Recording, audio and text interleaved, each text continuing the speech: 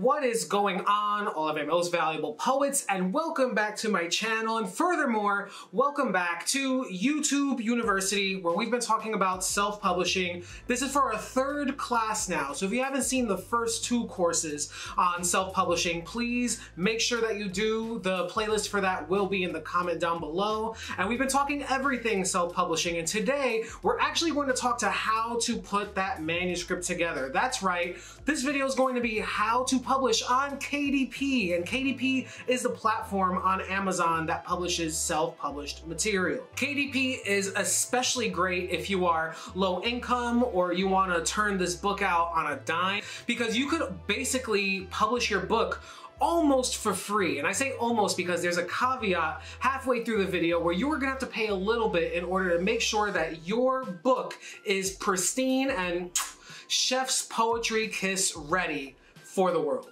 So first off, you have to edit and get your book together. You gotta write that book and then you gotta edit that book. In my last course, I was talking about self-publishing and which editor you should hire for your book. Again, I will say it is important to get your work edited before it gets published. So you have your book written, and there's a lot of content on my channel that would have helped you write your book or write those poems. You have the editing under control. Now what do you do? Now that you have your manuscript put together and you've edited it and it's ready, you're going to download it as a PDF, because when you go to KDP, they're only going to take that in a PDF format.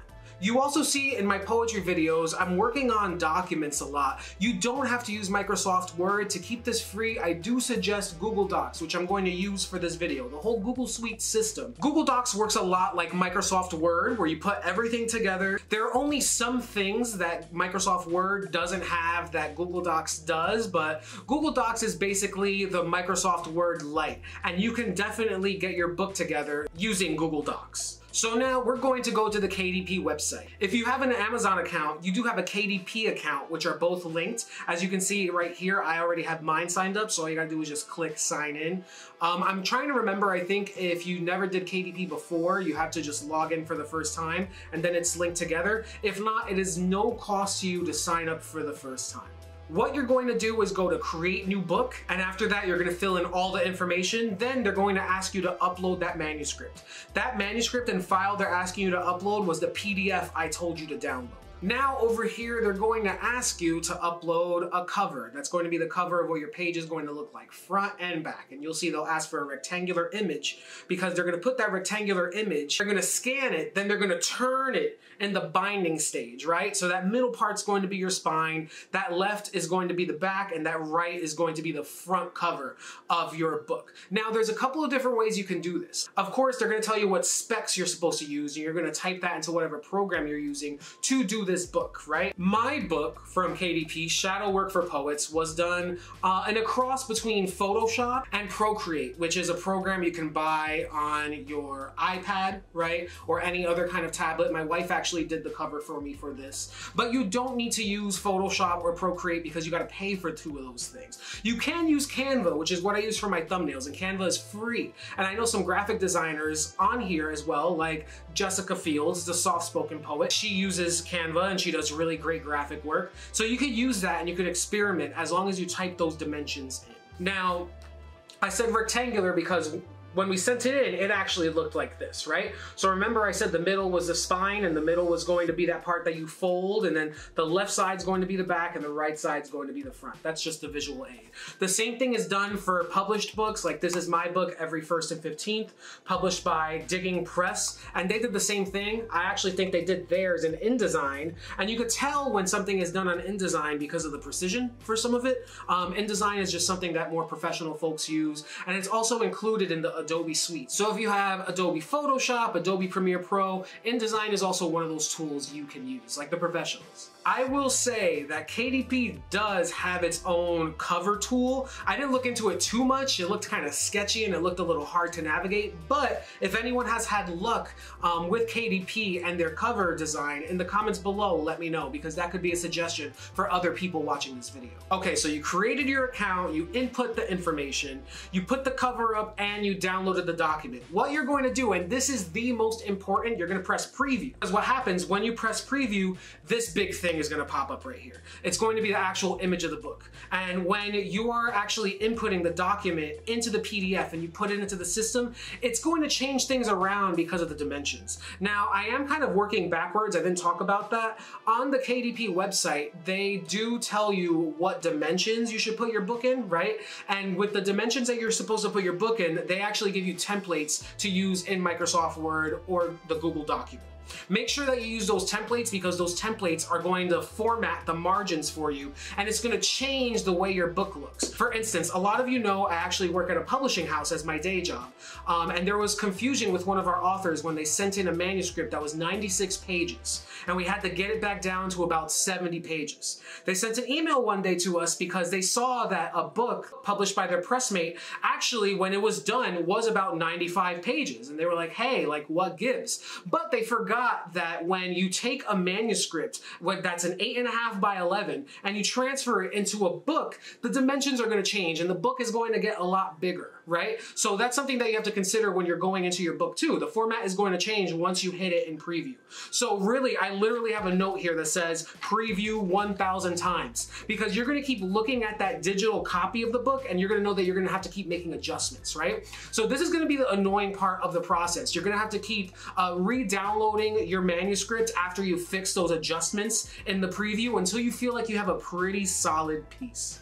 Okay, after you preview all of that, now it's time to set your price. I have 2 rules of thumb when you're setting your price. Either set your price to sell or set your price that's comparable to other books of your niche online, right? So if it's a poetry book, look for comparable titles. They call these comp titles in the publishing world and put those at the same price.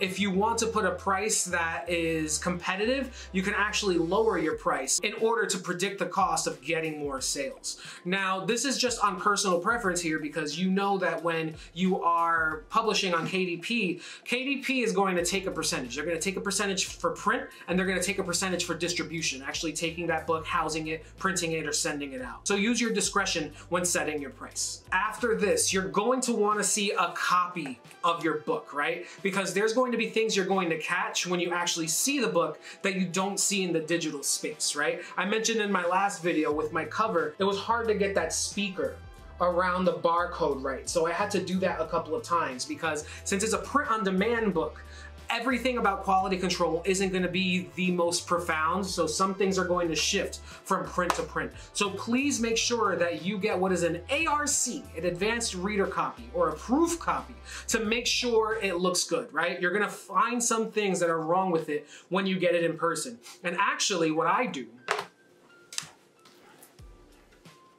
I actually take a pencil and I write inside where the mistakes are, and then I go back into that digital copy again in that Word document or that Google Docs and I make sure that I change that. When you get your proof copy or your author's copy, it's going to come with something on the front that says not for resale, right? Just because this is one of those proof copies. To go back to what I said in the beginning of this video about there actually going to be a time where you're going to need to pay, this is the only time you're going to pay. And the difference between a proof copy or author copy and actual sold copies like you're purchasing books are that you're only paying for the shipping cost of it. You're not going to pay for the retail price of the book. You're just going to pay for the shipping cost of Amazon to get this to you.